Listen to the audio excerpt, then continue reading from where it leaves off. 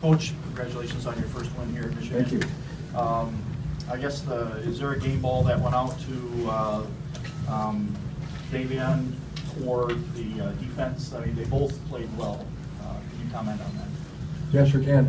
We haven't given out any game balls yet. We'll do that Monday, but the defense, we can say DJ Durkin and his staff did a tremendous job, and the players, going 3.5 quarters, no points, and tremendous on sudden change. We turn the ball over and in our end of the field and come away with, when they get a turnover, Joe Bolden plucks one out of the air. I thought that was a huge play of the game. And there was one other one was Jake Butt plucking the ball out of the air at the 10-yard line to open up the second half, and we fumbled down there deep in our own end zone. So great team win. Very pleased. I thought this game was won with the week of practice.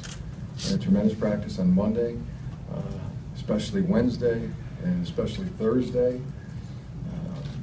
Everybody contributed. It was the look team, the scout team was had its best week. I mean, this guy's really challenging and made those practices extremely good. But yeah, there's a lot of credit to give out to a lot of people because it was a great team win.